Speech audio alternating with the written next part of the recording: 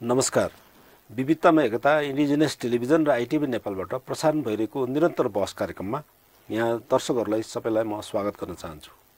म कुमार यात्रु। Indigenous television र आइटिभी नेपालबाट हामी समसामयिक विषय, सामाजिक, सांस्कृतिक र आर्थिक विषयहरूमा हामी निरन्तर बहस कार्यक्रम सञ्चालन गर्ने गर्दछौँ। यो कार्यक्रममा सदा चाहिँ आज हामी सदाभन्दा अलिक फरक कार्यक्रम आज प्रस्तुत गर्न लागिरहेका छौँ। खास गरेर आजको कार्यक्रममा भर्खरै नेपाल भ्रमणमा आउनुभएका संयुक्त राष्ट्रसङ्घका महासचिव एन्टोनियो गुटेरेसले गर्नुभएको सम्बोधनको सन्दर्भलाई जोडेर जलवायु परिवर्तनको सङ्कट र नेपालका आदिवासीहरूलाई परेको असरका सन्दर्भमा हामी छलफल गर्न गइरहेका छौँ। यो छलफलमा आज सहभागी हुनुहुन्छ नेपाल आदिवासी जनजाति महासङ्घ अन्तर्गत जलवायु परिवर्तन कार्यक्रम सञ्चालन गरिरहनुभएका र जलवायु विज्ञ, जलवायु अभियन्ताका रूपमा पनि परिचित हुनुहुन्छ तुङ्गभद्रा साम्पाङ राई उहाँको नाम हो। सबैभन्दा पहिला म आजका अतिथि तुङ्गभद्रा साम्पाङ राई यहाँलाई हार्दिक स्वागत गर्न चाहन्छु। नमस्कार। नमस्कार हजुर। सबैभन्दा पहिला म आजको यो डिस्कोर्समा यो एन्टोनियो गुटेरेस अर्थात् संयुक्त राष्ट्रसङ्घको महासचिवले नेपाल भ्रमणको क्रममा केही कुराहरू भन्नुभएको छ। खास गरिकन जलवायु सङ्कटको सन्दर्भमा र नेपालको शान्ति प्रक्रियाको बारेमा उहाँको भनाइहरू चर्चित बनेको छ र अहिले छलफलको विषय पनि बनेको छ। म अरू विषय सन्दर्भतिर जान चाहन्न। खास गरिकन जलवायु परिवर्तनको सङ्कटका सम्बन्धमा संयुक्त राष्ट्रसङ्घका महासचिवले जुन कुरा उठाउनु भयो त्यो सन्दर्भमा आदिवासीको कोणबाट हामी कसरी लिन सक्छौँ भन्ने विषयमा यहाँबाट केही कुराहरू जान्न चाहन्छु। सबैभन्दा पहिला चाहिँ यो भनिदिनुहोस् कि उहाँको अभिव्यक्तिहरूलाई लिएर तपाईँको पहिलो प्रतिक्रिया के हुन्छ, अर्थात् के हो तपाईँले इम्प्रेसन परेको कुरा के हो? यहाँहरूलाई धन्यवाद यो अवसरको लागि। हजुर। हामी आदिवासी जनजातिहरूले त जलवायु परिवर्तन भइरहेछ भनेर हाम्रो भोगाइहरूले, हाम्रो अनुभवहरूले पहिल्यै देखाइसकेको कुरा र विज्ञानले पनि पुष्टि गरिसकेको कुरा हो भनेर राष्ट्रिय अन्तर्राष्ट्रिय मञ्चहरूमा, राष्ट्रिय अन्तर्राष्ट्रिय बहसको सिलसिलाहरूमा भन्दै नै आएको कुरा हो। जब चाहिँ संयुक्त राष्ट्रसङ्घको महासचिवले अहिले नेपाल भ्रमण गर्नुभयो, उहाँले यो भ्रमण गरिसकेपछि चाहिँ उहाँको अभिव्यक्तिहरू र उहाँको भ्रमण चाहिँ विभिन्न मिडियाहरूमा आउन थाल्यो। मेरो पहिलो भनाइ चाहिँ के छ भन्दाखेरि आदिवासीहरूले हाम्रो अनुभवको आधारमा, हाम्रो भोगाइको आधारमा, हाम्रो समुदायहरूको भोगाइको आधारमा यतिका वर्ष यो कुराहरू उठाइरहँदाखेरि कुनै पनि मिडियाहरूले भने जस्तो सुनिदिनु भएन, चासो दिनु भएन, उठाइदिनु भएन। तर चाहिँ नि संयुक्त राष्ट्रसङ्घको महासचिव चाहिँ 4 दिने भ्रमणमा नेपाल आउनु हुँदाखेरि उहाँले उठाएको कुरा पनि हामीले उठाएकै कुरा हो। उहाँको कुरालाई उठाउनु भयो त्यो त राम्रो हो, तर यतिका आदिवासी त्यतिकै कुराहरू तपाईँहरूले उठाउँदै हुनुहुन्थ्यो। त्यस्तै कुराहरू चाहिँ आदिवासी जनजातिहरूले वर्षौँदेखि चाहिँ उठाउँदै आउँदाखेरि किन यो कुरा चाहिँ अहिलेसम्म चाहिँ मिडियाले पनि समावेश गर्न सक्नु भएन भन्ने खालको एक किसिमको हाम्रो गुनासो भनौँ कि अथवा अनुभव यो चाहिँ छ। जुन संयुक्त राष्ट्रसङ्घका महासचिव एन्टोनियो गुटेरेसले चाहिँ जुन गम्भीरताका साथ नेपालको सन्दर्भलाई उहाँले जोड्नु भएको छ, खास गरिकन यहाँको बाढी, पहिरो, विपत्ति हरेक कुराहरू चाहिँ सङ्कटको माझमा छ भन्ने कुराहरू चाहिँ उहाँको अभिव्यक्तिबाट बुझ्न पाइन्थ्यो। के नेपाल त्यस्तै सङ्कटमा को अवस्थामै भएको हो त? उहाँले भन्नुभएको कुराहरू चाहिँ प्राय धेरै कुराहरू भनौँ न सबै कुराहरू नै सत्य हो। किनभने नेपाल चाहिँ जलवायु परिवर्तनको जोखिमको उच्च जोखिमयुक्त देशहरूमध्ये र उच्च जोखिमयुक्त भूगोलमा पर्दछ। किनभने हाम्रो भौगोलिक बनावट नै त्यस्तो छ। हाम्रो चाहिँ हिमाल, पहाड, तराई यो विभिन्न खालको चाहिँ इकोलोजिकल स्ट्रक्चर भन्छ होइन, यो खालको भएकोबाट चाहिँ हामी चाहिँ एकदम जोखिमयुक्त भूगोलमा छौँ। त्यो हिसाबले नेपाल चाहिँ जोखिम युक्त हो, ठुलो जोखिम छ। जोखिम भन्ने एउटा शब्द त एकदम त्यसको वेटेजलाई हेर्दाखेरि त होला होइन, तर उहाँले चाहिँ एउटा मानव समुदाय नै बर्बादको दिशामा जाँदैछ भन्ने खालको कुराहरू गर्नुभयो नि त संयुक्त राष्ट्रसङ्घको महासचिवले होइन। नेपालको संसदमा मानव जीवनलाई त्यस्तो तहस पार्ने खालको हो यो जलवायु परिवर्तनको सङ्कट। त्यो सही हो। किन भन्दाखेरि तपाईँको जलवायु परिवर्तन संसारभरि चाहिँ अनुभव भइरहेछ होइन, मान्छेहरूले चाहिँ भोगिरहेको छ। तर त्योमा के चाहिँ फरक हुन्छ भन्दाखेरि नेपाल जस्तो अति कम विकसित मुलुक लिस्ट डेभलप कन्ट्री भन्छ हैन नेपाल जस्तो अति कम विकसित मुलुकहरूको चाहिँ यस्तो खालको चुनौतीहरू प्राकृतिक प्रकोपहरूसँग चाहिँ सामना गर्ने यसलाई चाहिँ यसमा चाहिँ आफू अनुकूलित हुने क्षमता चाहिँ हामीसँग कम हुन्छ किन हामीसँग पर्याप्त स्रोत छैन हामीसँग पर्याप्त साधन छैन तपाईको उद्धारको लागि चाहिँ तत्काल गर्नुपर्ने हामीसँग त्यो खालको क्षमताहरू छैन त्यसले गर्दाखेरि हामी जोखिमको अग्रपंक्तिमा छौं त्यो भित्र पनि आदिवासी जनजातिहरू त जहिले पनि प्राकृतिक स्रोत साधनसँग चाहिँ बहुआयामिक सम्बन्ध सांस्कृतिक रूपले पनि प्राकृतिक स्रोतमै सामाजिक रूपले पनि प्राकृतिक स्रोतमै जीविकोपार्जन र आर्थिक हिसाबले पनि प्राकृतिक स्रोतमै निर्भर भएको हुनाले जब प्राकृतिक स्रोतहरूमा यस्तो विपत्तिहरू आउँछ विचलनहरू आउँछ आदिवासी जनजातिहरूलाई चाहिँ विभिन्न आयामबाट विभिन्न क्षेत्रबाट चाहिँ असरहरू परिरहेको हुन्छ हैन यो हिसाबले जोखिम छ मानव समुदायलाई जोखिम चाहिँ कसरी छ भन्दाखेरि उहाँले भन्नुभयो जस्ता आजको भोलि नै पनि जोखिमहरू छ तर सबभन्दा ठूलो जोखिम चाहिँ दीर्घकालीन जोखिम छ यदि यो क्रमलाई चाहिँ न्यूनीकरण नगर्ने अथवा सम्बोधन नगर्ने हो भनेदेखि चाहिँ तपाईको मानव समुदायलाई ठूलो जोखिम चाहिँ छ त्यो चाहिँ सामुद्रिक के भन्छ टापु देशहरूदेखि लिएर हिमाली देशहरू अथवा चाहिँ तपाईको चाहिँ यो भनौं न आर्कटिक लाइनको देशहरूले पनि यो भोगिरहेको कुरा हो त्यो हिसाबले मानव समुदायलाई जोखिम छ है तर एउटा अर्को कुरा चाहिँ के पनि हो भन्दाखेरि चाहिँ प्राकृतिक प्रकोपहरूले तीव्रता र त्यसको हानिलाई झन दोबरतेबर हुने एउटा कारक पनि फेरि मान्छे नै हो प्राकृतिक प्रकोपहरू जब हुन्छ त्यो बेलामा मानवीय संरचनाहरू सही तरिकाले बना छैन भने त्यसले चाहिँ झन त्यसलाई चाहिँ डबल बनाएर जान्छ हजुर म यो कुराकानीलाई अझ सहज र सहज होस् र यो क्लाइमेट संकट हैन अहिले त जलवायु संकट भनिदो रहेछ हैन त्यो बारेमा हाम्रो संयुक्त राष्ट्र संघका महासचिवले संसदमा नेपालको संसदमा संयुक्त बैठकलाई सम्बोधन गर्नुभएको सानो क्लिप यहाँ राख्न चाहन्छु हाम्रो दर्शकहरूको लागि Dear parliamentarian colleagues, on climate action, Nepal is a front runner. You are on target to reach net zero emissions by 2045. Thanks to extraordinary reforestation efforts, trees now cover almost half of the country. And you are one of the pioneers of the Early Warning Systems for All initiative, which aims to protect every person on Earth by 2027. Yet global crises are hitting Nepal hard, as they are developing countries around the world. The lingering effects of COVID-19 pandemic, inflation, and above all the climate crisis are threatening hard-won development gains and squeezing the funds available for investment. Nepal contributes a minimal fraction of 0.000% to global emissions. But monsoons, storms, landslides are growing in force and ferocity, sweeping away crops, livestock, and entire villages, decimating economies and ruining lives. In August, landslides caused by heavy rains caused devastation and killed scores of people. And glaciers are melting at record levels. I was a witness. Nepal has lost close to a third of its size in just over 30 years. The effect is devastating. Swollen lakes bursting, rivers and seas rising, cultures threatened. And mountainsides exposed, inflaming the risk of landslides, and avalanche. Threats will continue mounting. Himalayan glaciers provide fresh water to over 1 billion people. As they shrink, so do river flows. In the future, now we have too much floods, but one day in the future, Himalayan rivers like the Indus, the Ganges, and the Brahmaputra will have their flow severely limited.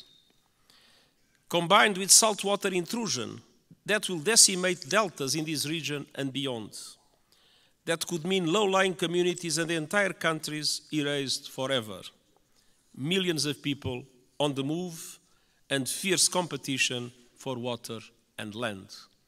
Nepal is now one of the countries that is suffering the most, but other South Asian countries might become in the future terrible victims of the receding glaciers of Nepal. dear parliamentarian colleagues, what is happening in this country as a result of climate change is an appalling injustice and a searing indictment of the fossil fuel age. I am deeply concerned by those communities in Nepal facing the brutal impacts of the climate crisis. The United Nations stands with them. The world must do the same.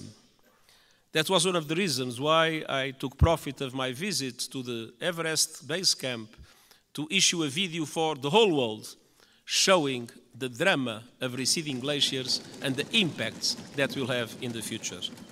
संयुक्त राष्ट्रसङ्घका महासचिवको यो सम्बोधनको जुन क्लिपहरू हामीले हेर्यौं यसमा उहाँले विभिन्न कुराहरू उठाउनु भएको छ खास गरिकन नेपालको सन्दर्भमा चाहिँ नेपालको 30 वर्षको अवधिमा नेपालका हिमनदीहरूको एकतिहाईहरू चाहिँ एकतिहाई चाहिँ गुमाएको भन्ने कुराहरू छ यसमा कतिको सत्यता छ मेरो विचारमा उहाँले प्राप्त तथ्यहरूको आधारमा अथवा चाहिँ एभिडेन्स बेस भनौं न अनुसन्धानहरूले देखाएको निष्कर्षहरूको आधारमा नै यो अभिव्यक्तिहरू दिएको हुनुपर्छ हैन अरु अध्ययनहरूले पनि देखाएको के छ भन्दाखेरि चाहिँ तपाईको हिम क्षेत्रहरू अथवा चाहिँ यो आर्कटिक क्षेत्रको आइसहरू पग्लिने क्रम चाहिँ एकदमै तीव्र गतिमा भइरहेको छ यो गति निरन्तर हुने हो भनेर अहिलेको यो विश्व तापमान चाहिँ यसरी नै निरन्तर हुने हो भने आगामी 25-30 वर्षमा चाहिँ यो चाहिँ बढेर जान्छ भन्ने चाहिँ विभिन्न अध्ययनहरूले देखाइसकेको तथ्य हुनाले उहाँले यो जुन कुरा गर्नुभयो यो तथ्यमा आधारित हुनुपर्छ हैन संविधान उहाँले विभिन्न आफ्नो संयन्त्रमा अनुसन्धान गर्नुभयो होला फेरि उहाँ त भ्रमण पनि जानुभयो नि त सगरमाथाको बेस क्याम्प हैन यता अन्नपूर्ण बेस क्याम्प पनि घुमेर स्थानीय बासिन्दाहरुसँग पनि उहाँले छलफल गरेर अन्तर्क्रिया गरेर आउनु भएको छ र उहाँको संयन्त्रले पनि त्यो रिपोर्ट गरेको होला उहाँको भनाइको एउटा चाहिँ कुरा चाहिँ के भने नेपालमा अर्थात यस्तै खालको हिमतालहरु चाहिँ फुट्दै छन् र फुटिरहेका छन् हैन र यसले चाहिँ संकटहरु चाहिँ बढाइरहेको छ भन्ने कुरा थियो यस्तो खालको कुराहरु त हामीले नसुनेको हो कि नसुनाइएको हो हामीले सुनेको थिएन तपाईहरुले पनि अभियन्ताहरुले पनि यस्तो खालको कुरा गर्नु भएको थिएन हैन यो त हामीले नसुनेको भन्दाखेरिमा हामीले भोगिरहेको कुरा हो हैन यसमा चाहिँ तपाईको चाहिँ एकदम सही तरिकाले अध्ययन र त्यसको दस्तावेजीकरण र चाहिँ प्रसार चाहिँ मिडियाहरु मार्फत नभएको हुन सक्छ हैन तर तपाईको चाहिँ हाम्रो हिमाली भेगहरुमा लेखहरुमा बस्ने अथवा गोठालाहरुलाई सोध्यो भने त्यो वरिपरि बसोबास गरेको बासिन्दाहरु आदिवासी जनजातिहरुलाई सोध्ने हो भने देखि चाहिँ पहिलाको खोला नालाहरुको आकार प्रकार र बहाव कस्तो थियो तालतलैयाहरु कस्तो थियो र अहिले कस्तो भइरहेको छ भन्ने कुरा चाहिँ हामीले स्पष्टसँग सुनिन्छ हैन तपाईको यो नेपालमा जति पनि बाढीहरु हामीले बेला बेला सुन्ने गर्छौं यसको मुख्य कारण पनि यो जलवायु परिवर्तनमा आउने एकदम आकस्मिक परिवर्तनले गर्दाखेरि चाहिँ यो खालको विपत्तिहरु आउँछ तपाईको हिमपैह्रोहरु बढी सुनिन्छ अहिले प्रभावित यो के भन्छ हिमाल चढ्ने क्रममा पनि धेरै दुर्घटनाहरु सुनिन्छ हैन हिमपैह्रोहरुको यो खालको बाढीहरुको यो किन भन्दाखेरि चाहिँ तापक्रममा तपाईको असन्तुलन हुने बित्तिकै चाहिँ यो अपोजिट हुने खालको यो खालको घटनाहरु त हामीले देखिराकै कुरा हो तर यसलाई चाहिँ अब दुःखको कुरा के हो भन्दाखेरि चाहिँ साइन्स भनिएन यसलाई चाहिँ अनुसन्धानको हिसाबले चाहिँ यो मानव भोगाईहरुलाई स्थानीय वासीहरुको आदिवासी जनजातिहरुको भोगाई अनुभवहरुलाई चाहिँ एउटा पश्चिमा विज्ञानको हिसाबले चाहिँ यो अनुभवले विज्ञानै भनिएन तथ्य नै मानिएन सञ्चार माध्यममा पनि आउनु पर्ने जति आएन हैन तर हामीले यो भनिराकै कुरा हो तपाईको मेलम्चीमा यति ठुलो बाढी आयो तपाईको मनाङतिर बाढीहरु आयो किन आयो भन्दाखेरि चाहिँ त्यसको कारण के थियो भन्ने कुरा चाहिँ अहिलेसम्म हामीले सञ्चार माध्यममा त्यस्तो स्पष्टसँग सुनिएन हैन हिमाली क्षेत्रमा गएर हिमतालहरु भएको क्षेत्रमा गएर हामीले कति अध्ययन अनुसन्धानहरु गर्यौं हैन केले गर्दाखेरि चाहिँ बाढी सुरु भयो त वर्षाले मात्रै हो त वर्षा त भइराकै हो हैन पहिला पनि हुन्थ्यो अघिल्लो वर्ष नि भएको थियो तर केले बाढी निम्तायो भन्ने कुरा चाहिँ हामीले त्यसको स्रोतसम्म जरासम्म गएर हामीले अध्ययन गरेनौं तर यसको मुख्य कारणहरु चाहिँ हिमपैह्रोहरु हिमताल फुटेर चाहिँ तपाईको आको बाढीहरुले गर्दाखेरि अघि मैले भने जस्तै मानवीय संरचनाहरुले पनि फेरि त्यसलाई चाहिँ बढाउने काम गर्छ उदाहरणको लागि बाढी आयो अनि बीचमा हामीले एउटा ठुलो पुल बनाइदियौं त्यसलाई प्राकृतिक रूपमा चाहिँ खोलाले बग्ने बहावको वरिपरि हामीले चाहिँ संरचना राखेर हामीले पुल बनाइदियौँ, घर बनाइदियौँ, बजार बनाइदियौँ भने अब त्यसमा चाहिँ ब्लक भएर बस्यो भने, त्यसमा नदी थुनिएर बस्यो भने त्यो फेरि त्यो निकास भएर जाँदाखेरि त बाढी त दोब्बर तेब्बर हुने भयो नि।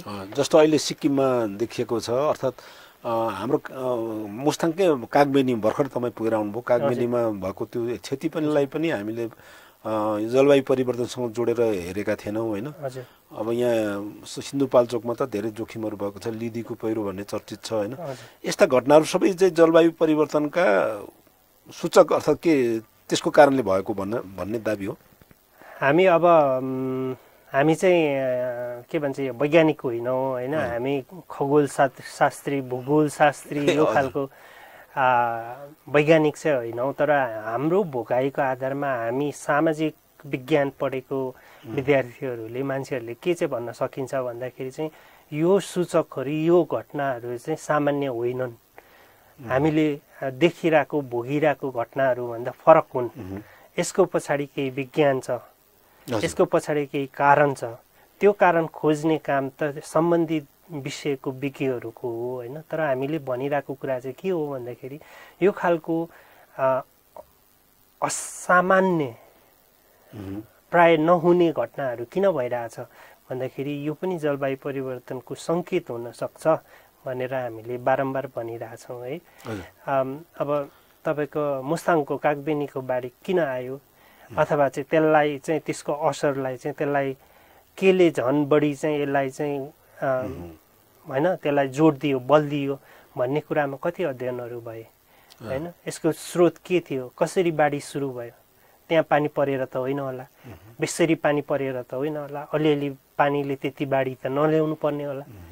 अनि त्यो आएको बाढी पनि किन यति विनाशक भयो भन्ने कुरामा त्यहाँ चाहिँ कस्तो संरचना थियो, कुन संरचनाले अथवा कुन फ्याक्टरले चाहिँ त्यसलाई चाहिँ बढी चाहिँ सहयोग गर्यो भन्ने कुरामा चाहिँ हामीले अध्ययन गरेर त्यसलाई सम्बोधन गर्ने नीति नियमहरूतिर कति लागि भन्ने चाहिँ एकदम गम्भीर प्रश्न हो। हजुर, म यो नीति निर्माणको कुरामा पछ्याउने छु। अहिले अब यो जलवायु परिवर्तनले गर्दाखेरि विभिन्न असर परिरहेको छ, घटना दुर्घटना भइरहेको छ, हामी चाहिँ प्राकृतिक विपत्ति भनेर बसिरहेका छौँ। यो सन्दर्भमा मानव समाजलाई, समग्र आदिवासीलाई छोडिदिउँ, मानव समाजलाई कस्तो असर पर्छ र त्यसमध्येमा आदिवासीहरूलाई कस्तो असर पर्छ? यसो छ, तपाईँको यो कुनै पनि परिवर्तनहरूले समाजमा परिवर्तन ल्याउँछ। त्यसमा पनि जलवायु परिवर्तन जस्तो एउटा वातावरणीय परिवर्तन, जलवायुमै हुने परिवर्तन, प्रकृतिमै हुने परिवर्तनले त ठुलो परिवर्तन ल्याउँछ। एउटा त तपाईँको नलेज सिस्टम भन्छ नि, एउटा यो हाम्रो ज्ञान प्रणाली, आफ्नो जीवन पद्धति अभ्यासमा नै ठुलो परिवर्तन ल्याउँछ। म तपाईँलाई एउटा सानो उदाहरण मात्र दिन्छु। वन जङ्गलमा पाइने जडीबुटी अथवा वन जङ्गलमा पाइने कुनै पनि बोट बिरुवाहरूलाई प्रशोधन गरेर हामीले चाहिँ लुगाहरू बनाइन्छ, अथवा त्योबाट चाहिँ हामीले जडीबुटी औषधिहरू बनाइन्छ, मर्चा बनाइन्छ, मर्चाबाट चाहिँ हामीले जाँड बनाउँछौँ, जाँडबाट रक्सी बनाउँछौँ भनेर हामीले यसरी एउटा साइन्सको अभ्यास गर्छौँ होइन। एउटा विज्ञानलाई चाहिँ हामीले चाहिँ पुस्तादेखि हस्तान्तरण गर्छौँ। तर भनौँ वातावरण र जलवायु परिवर्तनमा परिवर्तन भएर मर्चा बनाउने हाम्रो जडीबुटी हरायो भने यो अभ्यासको पुरै चक्र नै हराउँछ होइन। यो अभ्यास नै हराउँछ, यो विज्ञान नै हराउँछ, यो ज्ञान नै हराउँछ। त्यसै गरी तपाईँको लेखमा चाहिँ घाँस नउम्रेर, घाँस नपलाएर, पानी सुकेर याक र चौरीहरू पालन चाहिँ हराएर गयो भनेदेखि याकको ऊनबाट हामीले बनाउने डोरीहरू, थाक्पा, याकको ऊनबाट बनाउने छेरा, राडीपाखी, अथवा भेडाको ऊनबाट बनाइने विभिन्न चाहिँ तपाईँको चाहिँ राडीपाखीहरू, लुकुनीहरू, यस्तो कुराहरू चाहिँ सबै कुरा हराएर जाने भयो भनेपछि एउटा अभ्यासको, एउटा ज्ञानको, एउटा विज्ञानको पुरै कुरा हराएर जान्छ होइन। यो सानो उदाहरण भयो। भनेपछि यो जलवायु परिवर्तनले मानव सभ्यतालाई, मानव अभ्यासलाई, मानव समाजलाई चाहिँ यसरी विभिन्न तरिकाले चाहिँ असर गरिरहेको हुन्छ। अब अर्को तपाईँको यो अर्को उदाहरण भन्ने हो भनेदेखि तपाईँको आफ्नो पेसा व्यवसायमा पनि, आफ्नो आय आर्जनहरूमा पनि, स्वास्थ्यको कुराहरूमा पनि यो खालि यो आदिवासी जनजातिहरूको परम्परागत जीवनशैलीमा मात्रै नभएर सहरियाहरूकोमा पनि त यसले असर गर्छ होइन। तपाईँको अहिले चाहिँ किन विभिन्न खालको चाहिँ कठिनाइहरू आइरहेछ। काठमाडौँमा पानीको मुहान सुक्यो भने के हुन्छ होइन, सहरियालाई त असर गर्दैन भन्ने कुरा त होइन होला।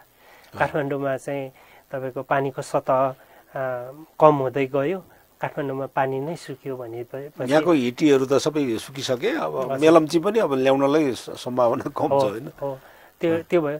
तर त्यो मात्र नभएर काठमाडौँको आफ्नै तपाईँको यो वाटर लेभल, आफ्नै जमिन मुनिको पानीको सतह पनि घट्दै गयो भनेदेखि तपाईँको बोरिङको पानी पनि नआउने भयो, इनारको पानी पनि नआउने भयो। त्यसले त त्योबाट त काठमाडौँको कोही पनि अछुतो रहन्छ भन्ने त भएन, गाउँघरको मात्रै कुरा त भएन होइन।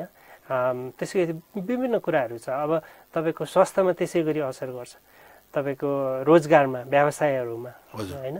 अब काठमाडौँमा चाहिँ तपाईँको चाहिँ तापक्रम अति वृद्धि भयो भनेदेखि अहिलेको यो संरचनाले चाहिँ गर्मी मौसममा बस्ने खालको संरचना छ कि छैन हाम्रो, अथवा बढी जाडो भयो भने हामीसँग त्यो खालको चाहिँ तातो बनाउने प्रविधि र सहरीकरण छ कि छैन।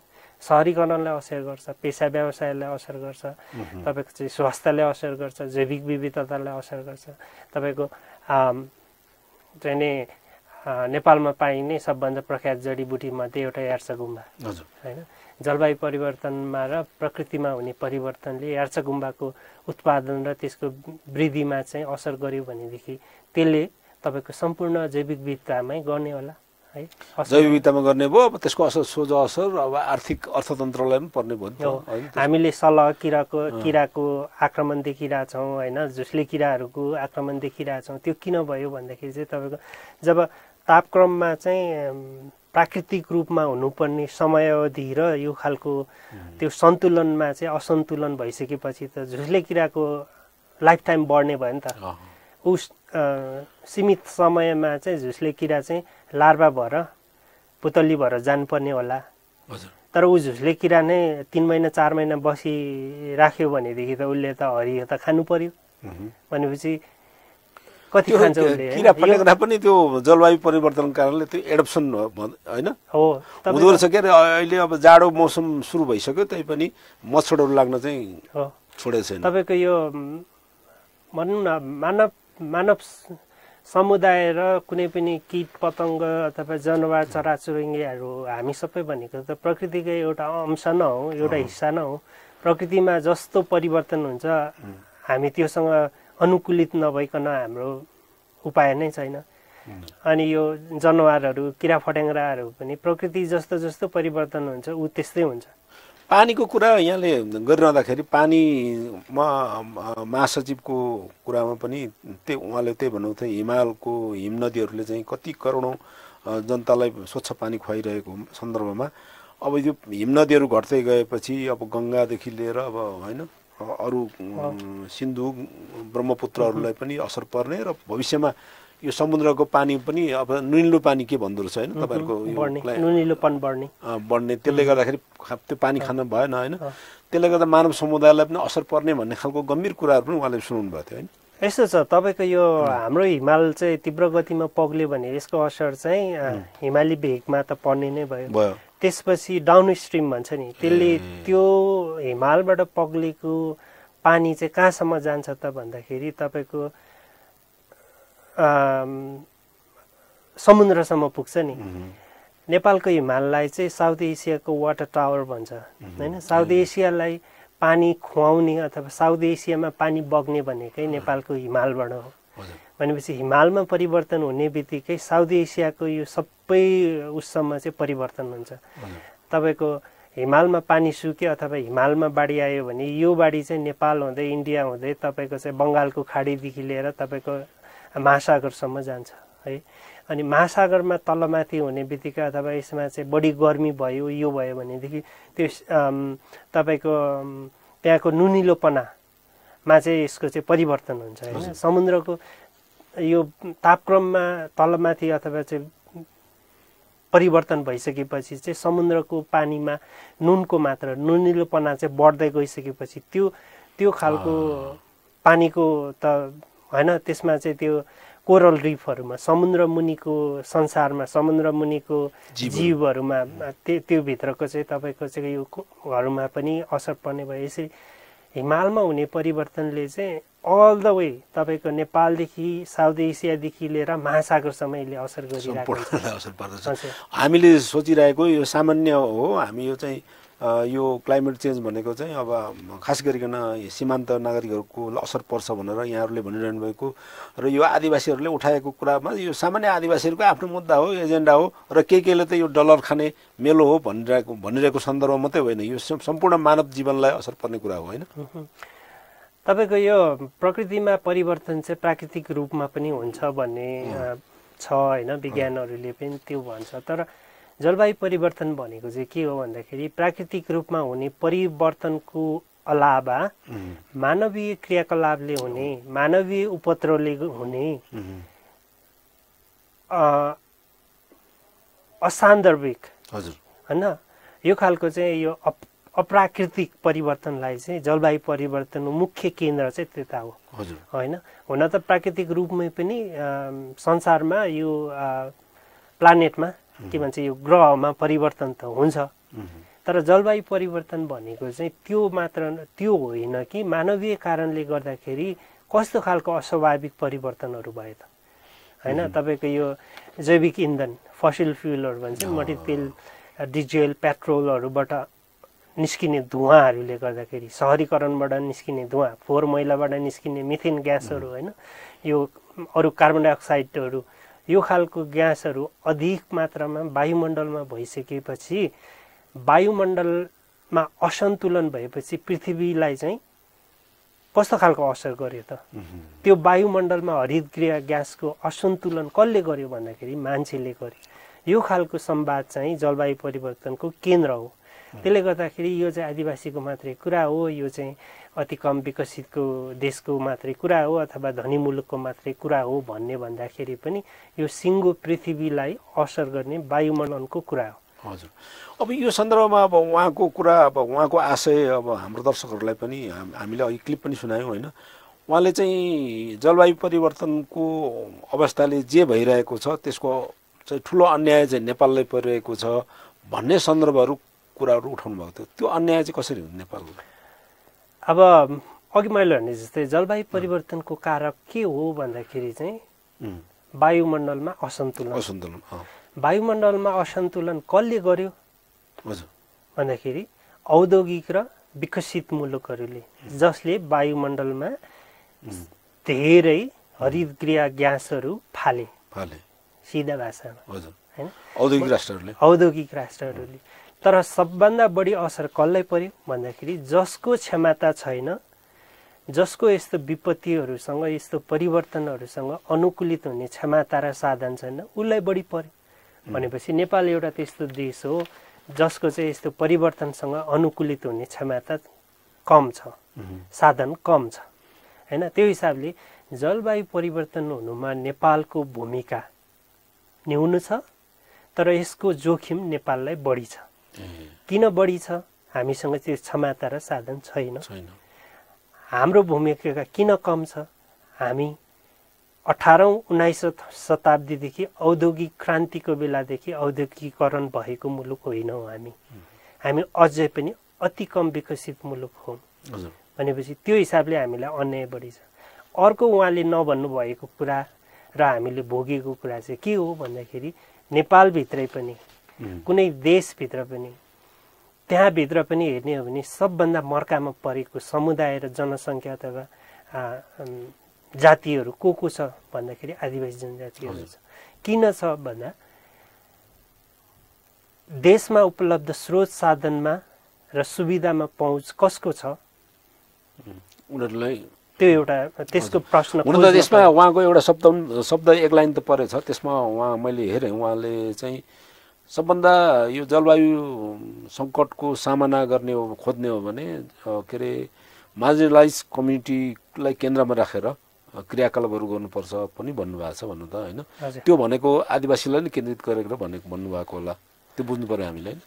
त्यो उहाँले त्यो पनि भन्न खोज्नु भएको होला, तर स्पष्टसँग अझ के आउनुपर्छ भन्दाखेरि चाहिँ परिवर्तनको प्रभाव चाहिँ आर्थिक र जीवन पद्धतिमा मात्रै हुँदैन अथवा सिम्पल भाषामा आर्थिक हिसाबले मात्रै पर्दैन अघि मैले भने जस्तो सांस्कृतिक आध्यात्मिक र चाहिँ आफ्नो विशिष्ट जीवनशैली विशिष्ट खालको चाहिँ जीवन दर्शन र विश्व दृष्टिकोणलाई नै खत्तम पार्न पनि सक्छ भने त्यो खालको असर बहुआयामिक असर हो यो खालको असरबाट चाहिँ को बढी जोखिममा छ भन्दाखेरि चाहिँ आदिवासी समुदायहरू त प्रकृतिलाई त देवता मानिरहेको हुन्छ आफ्नो चाहिँ सर्वस्व नै प्रकृति हो भनिरहेको हुन्छ भने प्रकृतिमा जब परिवर्तन हुन्छ आफ्नो ज्ञान विज्ञान आफ्नो जीवन आफ्नो पेसा व्यवसाय सबै प्रकृतिमा आधारित छ भनेदेखि त असर पनि बढी पर्ने भयो नि त फरक तरिकाले पर्ने भयो यो खालको यो पत्रहरू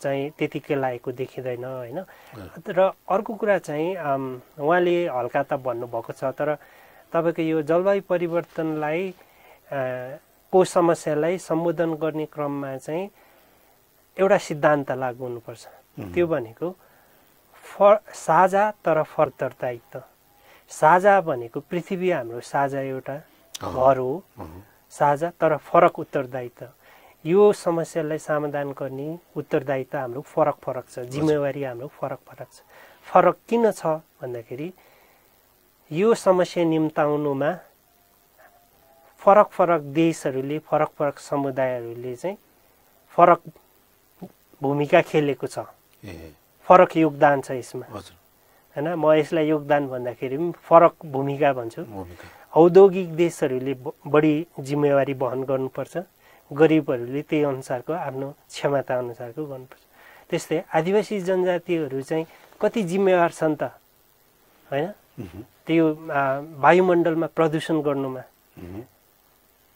वन विनाश गर्नुमा भन्दाखेरि कम जिम्मेवार छन् तर त्यसको जोखिममा कति बढी छन् भन्दाखेरि अग्रपंक्तिमा छन् भनेपछि यो जसले बिगार्यो उसले चाहिँ अब सपार्नु पर्यो जसले यो सामान फुटायो उसले तिर्नु पर्यो भने जस्तै जसले वायुमण्डल असन्तुलन गर्यो सरल भाषामा उसले अब नेतृत्व लिनु पर्यो यसलाई सम्बोधन गर्नको लागि आर्थिक रूपमा प्राविधिक रूपमा हैन यो कुरा दोस्रो कुरा चाहिँ तपाईको यो सबै कुराहरू चाहिँ मानव अधिकारमा आधारित हुनु पर्यो किन भन्दाखेरि सबै मानव समुदायलाई मानव जातिलाई चाहिँ समान हैसियतले बाँच्ने अधिकार त संयुक्त राष्ट्र संघले प्रदान गरेको छ नि त भनेपछि सबैलाई समान हैसियतले चाहिँ स्वच्छ वातावरणमा र सुरक्षित वातावरणमा बस्ने आफ्नो पेशा व्यवसाय र जीवन पद्धति निरन्तरता गर्ने अधिकार छ भने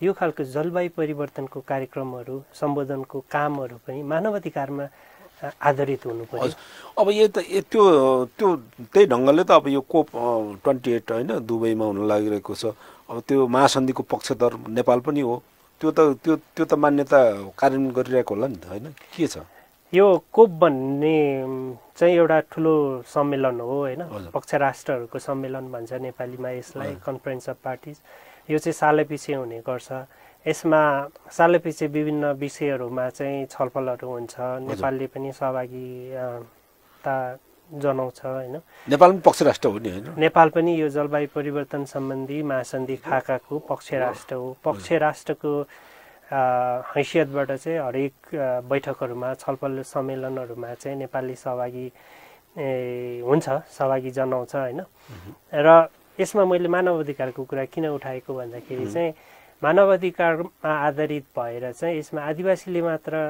आफ्नो अधिकार दाबी गर्ने कुरा होइन उदाहरणको लागि मानव हाम्रो छिमेकी ठुलठुला देशहरूले चाहिँ भोलि चाहिँ यो खालको क्रियाकलापहरू कार्बन डाइअक्साइड चाहिँ उत्सर्जन गर्ने वायुमण्डललाई चाहिँ राम्रो नगर्ने खालको कामहरू चाहिँ निरन्तर गर्यो भनेदेखि नेपालले एउटा मानव अधिकारको मापदण्डमा टेकेर नेपाल एउटा देशको हिसाबले पनि आफ्नो जनताको मानव अधिकारको माग गर्न सक्नुपर्छ आफ्नो देशको मानव अधिकारको माग गर्न सक्नुपर्छ मानव अधिकार भनेको तपाईको एउटा समुदायको लागि होइन मानव अधिकार भनेको चाहिँ देशको लागि पनि हुन सक्छ सबै नागरिकको लागि हो नागरिकले मानव अधिकारको माग गर्यो आदिवासी जनजातिले महिलाले युवाले अपाङ्गता भएको व्यक्तिहरूले अथवा कुनै पनि समुदायले चाहिँ मानव अधिकारको माग गर्यो भनेर तर्सिने चलन पनि हामी कोही कोही बेला सरकारी संवादहरूमा सुन्ने गर्छौँ। तर त्यो होइन, एउटा देशले पनि मानव अधिकारको धरातलमा बसेर आधारमा चाहिँ आफ्नो जनताको मानव अधिकार चाहिँ अन्तर्राष्ट्रिय समुदायमा माग गर्न सक्नु पर्दछ।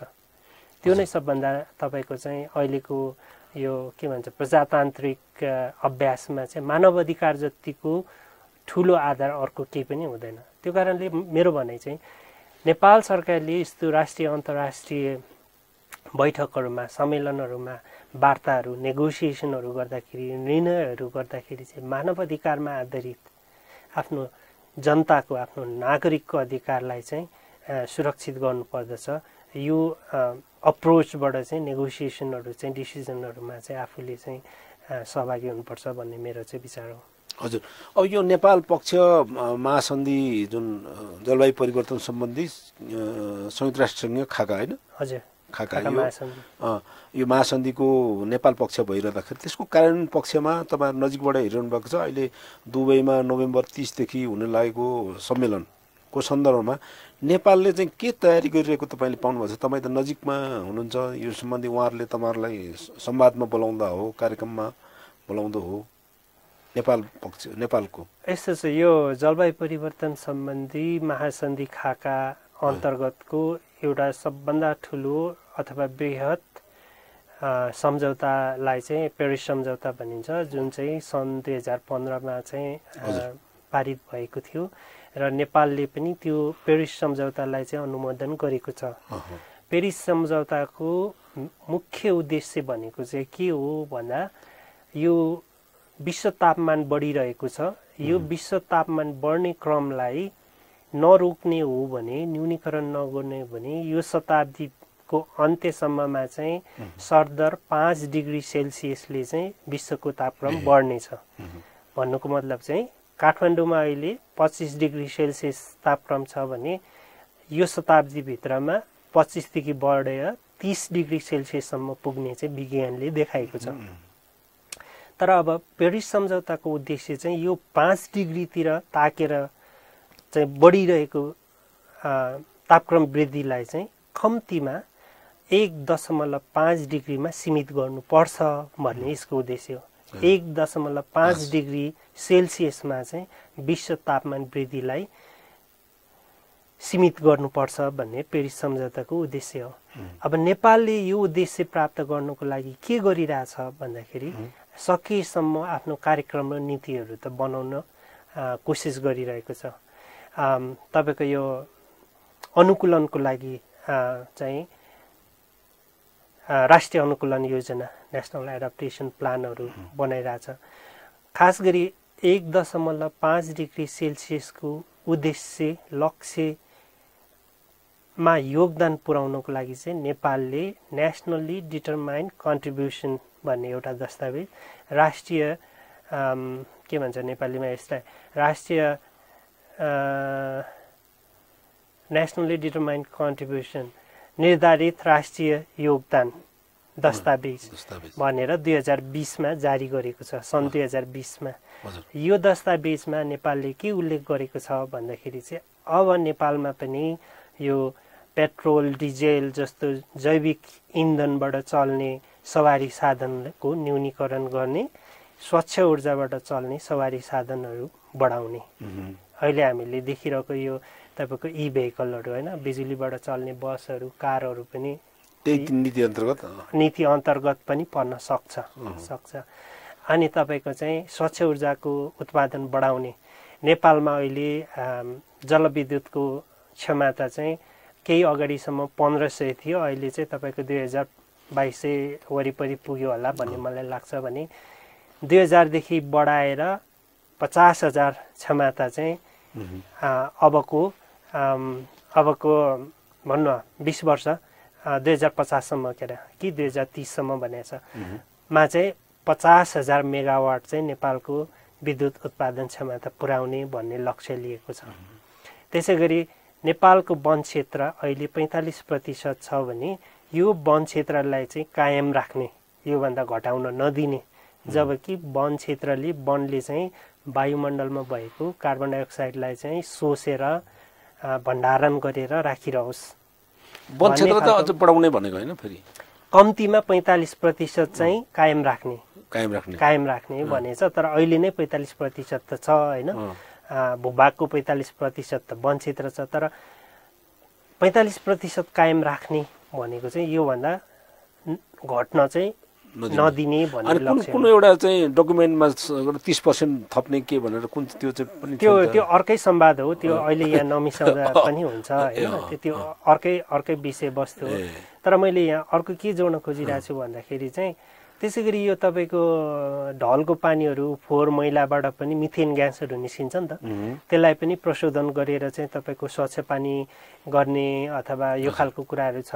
अनि वैकल्पिक ऊर्जा पनि त वैकल्पिक ऊर्जाहरू हैन, तपाईको यो सुधारिएको चुल्हा ई कुकिङहरूलाई चाहिँ बिजुलीबाट खाना पकाउने अभ्यासहरूलाई प्रवर्धन गर्ने लक्ष्यहरू नेपालले लिएको छ दस्तावेज अनुसारै हैन। अनि छ तर एउटा त्यसमा फेरि अर्को एउटा शङ्का अथवा प्रश्न पनि उठ्न सक्छ, त्यसलाई बेलैमा सम्बोधन गर्नुपर्छ। त्यो भनेको चाहिँ के भन्दाखेरि विद्युतको उत्पादन विद्युतको वृद्धि त राम्रै कुरा हो हैन, तर त्यो कुन तरिकाबाट कुन विधिबाट र कस्तो ठाउँबाट विद्युत उत्पादन गरिन्छ। 1500 अथवा 2000 मेगावाटदेखि 50,000 मेगावाट पुर्याउँदाखेरि त्यो बिजुली त्यो विद्युत कहाँबाट आउँछ, कुन भूभागबाट आउँछ, कुन खोलाबाट आउँछ, कुन क्षेत्रबाट आउँछ, त्यहाँ कति वातावरणीय असर पर्छ, त्यसले कति जनताहरू आदिवासी जनजातिहरूले आफ्नो थाथलो गुमाउनु पर्छ कि विस्थापित भएको त धेरै छन् त आफ्नो तपाईँको साकेला थानहरू भूमे थानहरू आफ्नो चाहिँ हैन यस्तो खालको धार्मिक स्थलहरू आफ्नो थाथलो आफ्नो भावना आफ्नो आध्यात्मिक पिता पुर्खासँग सम्बन्धित थलोहरू पहिले डुबानमा पार्ने हो कि अथवा सुक्खा परिवर्तन गर्ने हो कि। विद्युतको लागि त तपाईको सुरुङ खन्नु पर्यो, ड्याम बान्नु पर्यो कुनै ठाउँमा, अब त्यो प्रकृति अनुसार कुन खालको विद्युत हो हैन, गर्दाखेरि यसको नकारात्मक असरहरू एउटा त सामाजिक सांस्कृतिक नकारात्मक असर, अर्को चाहिँ तपाईको वातावरणीय नकारात्मक असरहरू, जैविक विविधताहरू, माछाहरूको के हुन्छ हालत, जडीबुटी अथवा चाहिँ वन क्षेत्रहरू हैन, यो विभिन्न खालको जैविक विविधताहरूमा यो लक्ष्यले पार्ने असरहरूलाई पनि अहिले नै सँगसँगै योजना बनाउनु पर्यो। त्यसलाई कसरी सम्बोधन गरिन्छ, त्यसलाई कसरी चाहिँ तपाईको न्यूनीकरण गरिन्छ भन्ने योजना चाहिँ सँगसँगै हुनुपर्छ हैन। हामीले विद्युत ननिकालौँ, 2000 देखि 50,000 मेगावाट नपुर्याउँ भन्न खोजे होइन, तर त्यो पुर्याउँदाखेरि सामाजिक र वातावरणीय इन्टिग्रिटी भन्छ, यो सोशल इन्भाइरोमेन्टल इन्टिग्रिटी भन्छ, त्यसलाई चाहिँ यसको एकबद्धता कसरी कायम राख्ने, एक ढिक्का कसरी तरिका चाहिँ ठिक भएन भन्ने त्यो उनीहरुको भएन भने जुन ढंगले चाहिँ अब यो क्लाइमेट चेन्जलाई सम्बोधन गर्नको लागि उपायहरू जुन ल्याछ त्यो चाहिँ तरिका चाहिँ ठिक छैन भन्ने यहाँको ठिक छैन भन्न खोजे हैन। ठिक भएन भने त्यसले फेरि अर्को विपत्ति पनि ल्याउँछ। हजुर, हामीले चाहिँ पेट्रोल डिजेलबाट गाडी नचलाउने, बिजुलीको गाडी चलाउने, ग्यास भन्न एलपीजी ग्यासबाट भात नपकाउने, दाउराबाट भात नपकाउने, तर बिजुलीको चुल्हाबाट पकाउने, बिजुली 2000 देखि 50,000 मेगावाट पुर्याउने भनेर राम्रो लक्ष्य लियौं। तर त्यो लक्ष्य प्राप्त गर्नको लागि सही तरिका र सही उपाय अथवा सही यो मेथड हैन प्रक्रिया गरिएन भनेदेखि फेरि अर्को विपत्ति चाहिँ हाम्रो ल्याउँछ। सुक्खा पहिरोहरू जाने हैन सुरुङको कारणले, गाउँ बस्ती सुक्खा हुने सुरुङको कारणले, अथवा धेरै ठाउँमा भइसक्यो नि, जडीबुटी वनस्पतिहरू चाहिँ लोप भएर जाने सुक्खा सुरुङको कारणले, अथवा चाहिँ ड्यामको कारणले हैन तपाईको चाहिँ ठुल्ठुलो चाहिँ बाँधहरूको कारणले चाहिँ बस्तीहरू डुबान हुने, धार्मिक स्थलहरू डुबान हुने, राईहरूको साकेलाहरू डुबान हुने, बुद्धिस्टहरूको छोर्तेनहरू मानेहरू गुम्बाहरू डुबान हुने, अनि तपाईको पेशा व्यवसाय विस्थापन हुने, माछाहरू हराउने हैन, अरू यस्तो खालको हो। यो भयो भनेदेखि फेरि त्यसले अर्को असन्तुलन र अर्को चुनौती त ल्याउँछ। भनेपछि यो सबैलाई चाहिँ सन्तुलित तरिकाले सामाजिक र चाहिँ वातावरणीय जीवन्ततालाई चाहिँ कायम राख्नुको लागि, निरन्तर गर्नुको लागि चाहिँ हामीले सँगसँगै प्लान बनाउनु पर्छ। हजुर, अनि मात्रै हुन्छ होइन यसको चाहिँ। तर अब जङ्गलको कुरा पनि त अब यहाँले जङ्गल विस्तार जङ्गल हुँदैमा जङ्गल बढाउँदैमा अर्थात् जङ्गल बढाउँदाखेरि पनि त फेरि आदिवासीहरूलाई चाहिँ विस्थापन गरेर हुँदो रहेछ। नेपालको जुन खालको जङ्गलहरूको विस्तार निकुञ्ज र आरक्षित केन्द्रहरूको छ त्यसको विरुद्ध पनि आदिवासी कोणबाटै भइरहेको छ होइन। जङ्गल बढाउँदा सबै कुरा समाधान हुन्छ र सधैँ सकारात्मक परिणाम मात्र प्राप्त हुन्छ भन्ने कुरा चाहिँ संसारले झुट साबित गरिसकेको छ। कसरी भन्दाखेरि संसारभरिको अनुभव र अभ्यासलाई हेर्ने हो भने संरक्षणको धेरै कार्यक्रमहरूले आदिवासी जनजातिहरूलाई अथवा अन्य स्थानीय समुदाय र चाहिँ सीमान्तकृत समुदायहरूलाई विस्थापन गरेको र जैविक विविधतालाई पनि यसले चाहिँ असर गरेको कुरा चाहिँ हामीले देखिसकेका छौँ होइन। तपाईको नेपालकै सन्दर्भमा पनि राष्ट्रिय निकुञ्जहरू विभिन्न खालको वन प्रणालीहरू इभन सामुदायिक वनले पनि आदिवासीहरूको जीवन पद्धतिमा असर गरेको होइन। आफ्नो चाहिँ पेसा व्यवसाय आफ्नो ज्ञान विज्ञानको अभ्यासलाई चाहिँ निरन्तरता दिन नपाएको उदाहरण त हामीले देखेकै छौँ नि। सामुदायिक वन गठन भयो, तपाईँको चौरी चराउन पाएन, भेडा चराउन पाएन, भेडा पालन लोप भयो, चौरी पालन लोप भयो भनेपछि भेडा र चौरी मात्र लोप भएन, भेडा र चौरीसँग सम्बन्धित हाम्रो ज्ञान सिपहरू, हाम्रो वेशभूषाहरू, संस्कार संस्कृतिहरू, पूजापाठहरू, हाम्रो विश्वास प्रणालीहरू सबै त्यो त तपाईँको त एउटा सामुदायिक वनले गर्दाखेरि लोप भएर गयो नि त। अब भने जस्तै तपाईँको निकुञ्जको कुरा त्यस्तै हुन्छ होइन, संरक्षण क्षेत्रको कुरा पनि त्यस्तै हुन्छ। त्यो कारणले यो कुराहरू गर्नुहुन्न भन्ने भन्दाखेरि पनि कुनै पनि कुरा गर्दाखेरि यो बहुआयामिक पक्षलाई कसरी चाहिँ सुरक्षित राख्ने भन्ने चाहिँ ठुलो प्रश्न हो। हजुर, जस्तो अब जलवायु सङ्कटलाई समाधान गर्नको लागि हामीले वैकल्पिक ऊर्जाहरू अर्थात् हाम्रो जलविद्युतलाई सदुपयोग गर्नु छ, वन जङ्गलको पनि संरक्षण गर्नु छ, फेरि गर्दाखेरि चाहिँ यता असर पर्ने अर्को असर नकारात्मक असर पर्ने भयो। यसको फ्युजन कसरी हुन्छ त? अब यसलाई समायोजन कसरी गरेर लाने?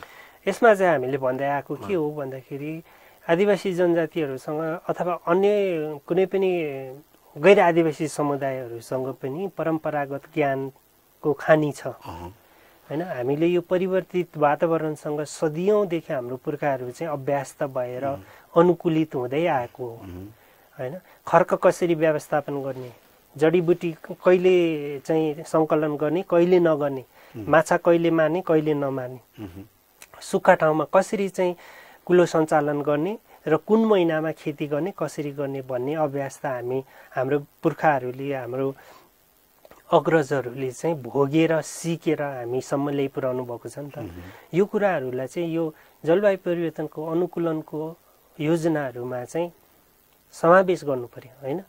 आदिवासी जनजातिहरूले वन जङ्गल सखाप पार्छ भन्ने एउटा जुन मान्यता छ नि, त्यसो भएदेखि योभन्दा 20औं वर्ष 50औं 100औं वर्ष अगाडि आदिवासी जनजाति थिएन त? थियो नि। त्यो बेला किन वन सखाप भएन होइन। तर त्यो बेला पनि आदिवासी जनजातिहरूले त वन जङ्गल आफ्नो थातथलो भूमि क्षेत्रलाई त आफ्नो के भन्छ यो प्यारेन्ट्स आफ्नो बाउआमा जस्तो मानेर चाहिँ संरक्षण गर्दै भावी पुस्तालाई हस्तान्तरण गर्दै आएको। तर वन जङ्गल प्राकृतिक स्रोत यो सबैको दोहन हुने भनेको चाहिँ भ्रष्टाचार र खराब सञ्चालन गभर्नेन्स ब्याड गभर्नेन्सको कारणले हुने हो होइन। यो सुशासन नभएको कारणले चाहिँ यो दोहन र यो चोरी निकासीदेखि लिएर यो कुराहरू बढी हुने भनेको चाहिँ सुशासनको अभावमा हो। तर जनताले आदिवासी जनजातिले कहिले पनि वन जङ्गल प्राकृतिक स्रोतको अनावश्यक दोहन गर्दैन होइन। अनि तपाईँले भन्नुभएको प्रश्न जस्तै तपाईँको यो जलवायु परिवर्तन सम्बोधन गर्ने उपायले चाहिँ अर्को विपत्ति निम्त्याउने भयो भनेको मैले भन्नुको चाहिँ त्यही हो, निम्त्याउँछ। यदि सही तरिकाले गरेन भने निम्त्याउँछ। यसमा चाहिँ त्यो कारणले विभिन्न यो विद्यमान अभ्यासहरू ज्ञानहरू जो चाहिँ तपाईँको अनुभवमा आधारित हुन्छ होइन, त्यो ज्ञानहरूलाई समावेश गरेर राष्ट्रिय नीति बन्नु पर्यो, राष्ट्रिय दृष्टिकोण बन्नु पर्यो र चाहिँ राष्ट्रिय एजेन्डा बन्नु पर्यो। त्यो चाहिँ अन्तर्राष्ट्रिय समुदायमा पनि त्यसमा आधारित गरेर आफूले चाहिँ आफ्नो अडानहरू आफ्नो माग मुद्दाहरू र वार्ताहरूमा बस्नु पर्यो। हजुर, अब कार्यक्रमको अन्तिममा चाहिँ यो कोप 28-18कै कुराहरू म जोड्न चाहन्छु। खास गरिकन यसमा सन्द अन्तर्राष्ट्रिय पत्रपत्रिका अन्तर्राष्ट्रिय डिबेटहरू हेर्दाखेरि चाहिँ यो चाहिँ एक किसिमको यो पनि पोलिटिक्सकै रूपमा विकास भएको देखिन्छ होइन। अब यसमा यो बारेमा पनि यहाँले भनिदिनु होला। अर्को चाहिँ कोप 27 होइन, पहिला भएकोमा पनि विभिन्न देशहरूले प्रतिबद्धता व्यक्त गरेको रहेछ होइन। ग्लोबल फाइनेन्सिङ भन्छ क्या, त्यसलाई के भन्छ अब त्यो टर्मोलोजीमा होइन। त्यस्तो खालको फाइनेन्स पनि अब भएन भनेर त महासचिव संयुक्त राष्ट्रसङ्घका महासचिवले हाम्रै संसदमा भन्नुभयो। उहाँहरूले पहिला प्रतिबद्धताहरू पनि कार्यान्वयन भएको छैन भनेर। अब यसलाई यो 28 दुबईमा हुने फेरि त्यो पनि हामी फेरि जैविक के अरे यो खनिज इन्धनहरूलाई पनि हटाउने भनेको छौँ। दुबई आफैमा फेरि त्यसको मुख्य ठाउँ पनि हो। यसलाई हामीले कसरी लिन सकिन्छ? अब यो ग्लोबल प्याटर्नमा मैले सोध्न खोजेको यो जलवायु परिवर्तन भनेको चाहिँ कस्तो विषय हो भन्दाखेरि चाहिँ पेट्रोल डिजल त नट्ने जस्तो देखिन्छ नि त होइन, सिधै अर्थतन्त्रसँग जोडिएको विषय हो। जलवायु परिवर्तनको कारक तत्त्व के हो भन्दाखेरि औद्योगिकरण। औद्योगिकरण र अर्थतन्त्र सम्बन्धित छ नि, छैन? छ। भनेपछि तपाईँको जलवायु परिवर्तनको समस्यालाई सम्बोधन गर्ने बित्तिकै अर्थतन्त्रमा पनि तपाईँको फेरबदल हुने भयो। भनेपछि यसमा तपाईँले भन्नुभएको राजनीतिको कुरा मैले जोड्दैछु। यो राजनीति र अर्थतन्त्रसँग जोडिएको विषय हो। जब कुनै पनि समुदाय वा देशको अर्थतन्त्रमा यसले असर गर्छ भने त्यसमा त्यसको पोलिटिकल इकोनोमी हेर्नुपर्छ होइन। त्यसले गर्दाखेरि जलवायु परिवर्तन भनेको चाहिँ अर्थतन्त्रसँग पनि जोडिएको र राष्ट्रिय राजनीतिसँग पनि जोडिएको विषय चाहिँ यो कारणले हो। कुनै पनि देशले जलवायु परिवर्तनको अभियानहरू चलाउँदाखेरि आफ्नो अर्थतन्त्रलाई कस्तो असर गर्छ भन्ने उसले हेरेको हुन्छ। भनेपछि पोलिटिक्स र इकोनोमी त्यहाँबाट जोडेर आउँछ होइन। अब त्यो हिसाबले नै यो नेपालले पनि अब त्यसरी नै हेर्नु पर्यो। पोलिटिकल इकोनोमी यसको चाहिँ बुझ्नु पर्यो र विश्लेषण गर्नु पर्यो होइन। अनि फेरि यो छुटेर पनि जान सक्दैन, किन जलवायु परिवर्तनको कारक नै तपाईँको औद्योगिकरण र चाहिँ आणविक उत्पादन र वृद्धि भइसकेपछि अब त्यसलाई तलमाथि गरेपछि कुन देशमा कुन राजनीति र अर्थतन्त्रमा असर गर्छ भन्ने विषय चाहिँ यो एकदम रणनीतिक हिसाबले चाहिँ देशहरूले सोचेको हुन्छ। अब यो दुबई अथवा यो खाडी मुलुकहरूमा चाहिँ अब जैविक अथवा चाहिँ खनिजजन्य इन्धन नै प्रमुख उनीहरूको आम्दानीको प्राकृतिक स्रोत भने पनि जे भने पनि उहाँहरूको त्यही हो स्रोत। आय स्रोत भने पनि प्राकृतिक स्रोत भए पनि खनिज इन्धन नै हो। भनेपछि अब खनिज इन्धनलाई चाहिँ एकदमै यसलाई चाहिँ टाढा गर्दाखेरि उहाँहरूको अर्थतन्त्रमा कस्तो असर गर्छ त भन्ने कुराहरूमा त उहाँहरू एकदमै त्यो तयारी रहन्छ। त्यो हिसाबको चाहिँ तपाईँको पोलिटिकल इकोनोमी त्यहाँबाट आउँछ होइन।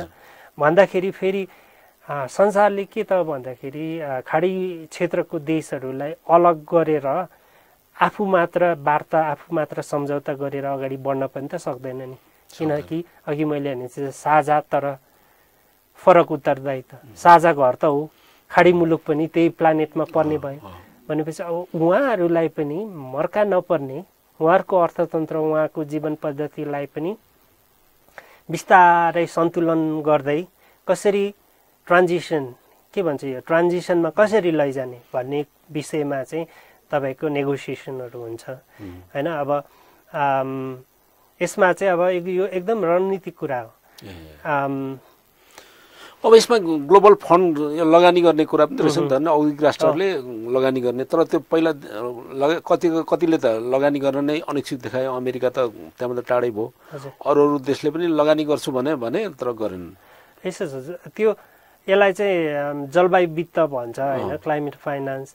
क्लाइमेट फाइनान्स चाहिँ कुन सिद्धान्तको आधारमा हुनु पर्यो भन्दाखेरि अघि मैले भने साझा तर फरक उत्तरदायित्व, कमन बट डिफ्रेन्सिएटेड रेस्पोन्सिबिलिटी। जसले बढी यो विनाश निम्त्यायो उसले चाहिँ बढी जलवायु वित्त दिन पर्यो। यसलाई हामी डोनर पनि भनेका छैनौँ। यसमा हामीले चाहिँ उहाँहरूलाई चाहिँ हामीले कन्ट्रिब्युटर भन्छौँ। किन अब कन्ट्रिब्युटर? जाँदै हाम्रो एकदम समय सकिन लागेको हुनाले अन्तिममा अब यो जलवायुको यो सिनारियोलाई सम्बोधन गर्नको लागि नेपालले के गर्नुपर्छ र हामी आदिवासीहरूले के गर्नुपर्छ एकदम संक्षिप्तमा जवाब दिनु होला। कार्यक्रम सकिन लागेको छ, समय सकिन लागेको छ। यसमा चाहिँ नेपाल एउटा देशको हिसाबले चाहिँ जुन आफ्नो विविधता छ, भौगोलिक विविधता, सामाजिक विविधता र सांस्कृतिक विविधता र ज्ञानको हिसाबले र अनुभवको हिसाबले विविधता छ, त्यो विविधतालाई सम्मान, सम्वर्धन र सम्बोधन हुने खालको जलवायु नीति ल्याउनुपर्छ। भन्नुको मतलब यसमा चाहिँ यो विविध ज्ञान र विज्ञानलाई पनि आत्मसात गर्ने खालको नीति ल्याउनुपर्छ। आदिवासी जनजातिहरूले चाहिँ जुन आफ्नो परम्परा, अभ्यास, मूल्य मान्यता र संस्कृति अनुसार चाहिँ प्रकृतिलाई नै सर्वस्व मानेर हामीले चाहिँ यो सदियौँदेखि यो योगदान र मान्यतामा आधारित छौँ, यसलाई निरन्तरता दिनुपर्छ। यो बारेमा चाहिँ शिक्षा चेतना चाहिँ सरकारी स्तरसम्म, मन्त्रालयहरूसम्म, गाउँपालिकाहरूमा, वार्डहरूमा, विभिन्न सरकारवालाहरूसम्म चाहिँ हामीले पुर्याउने हाम्रो तर्फबाट पनि हामीले कोसिस गर्नुपर्छ, आफूले पनि यो महसुस गर्नुपर्छ। हुन्छ, धेरै विषयमा हामीले कुरा गरिसकेका छौँ। यो जलवायु परिवर्तनका असर र यसको सन्दर्भहरू चाहिँ एकदम भास्ट पनि छ होइन। जति छलफल गर्यो त्यति गहिरो ढङ्गले बुझ्न पनि गाह्रो पनि छ। फेरि यो यसको टर्मोलोजी पनि आफ्नो प्रकारको छ। जे होस्, हाम्रो दर्शकहरूलाई यहाँले महत्त्वपूर्ण सवालहरू र महत्त्वपूर्ण विचारहरू राखेर हाम्रो दर्शकहरूलाई लाभान्वित गरिदिनु भयो इन्डिजिनस टेलिभिजन र आइटिभी नेपालको तर्फबाट। र मेरो व्यक्तिगत तर्फबाट यहाँलाई धन्यवाद दिएर कार्यक्रम टुङ्गाउन चाहन्छु। हस्, हलनी धन्यवाद। हजुर, आदरणीय दर्शकबिन, उहाँ हुनुहुन्थ्यो जलवायु अभियन्ता तुङ्गा साम्पाङ राई। उहाँसँग गरिएको कुराकानीसँगै आजको निरन्तर बहस कार्यक्रम यहीँ टुङ्गाउन चाहन्छु। यो कार्यक्रममा हामीले आज खास गरिकन संयुक्त राष्ट्रसङ्घका महासचिव एन्टोनियो गुटेरेसले जलवायु परिवर्तनका सन्दर्भमा नेपालको संसदमा जुन सम्बोधन गर्नुभयो, त्यो सम्बोधनको सेरफेरमा बसेर नेपालको आवश्यकता र सन्दर्भहरूलाई हामीले कुराकानी गर्ने जमर्को गरेका छौँ। यो कुराकानीसँगै आजको निरन्तर बहस कार्यक्रम यहीँ टुङ्गाउन चाहन्छु। अर्को साता, अर्को सन्दर्भ र अर्को विषयका साथ हामी आउने नै छौँ। अहिलेको लागि भने सम्पूर्ण युनिटका साथ म कुमार यात्रुलाई पनि कार्यक्रमबाट बिदा दिनुहोस्। नमस्कार।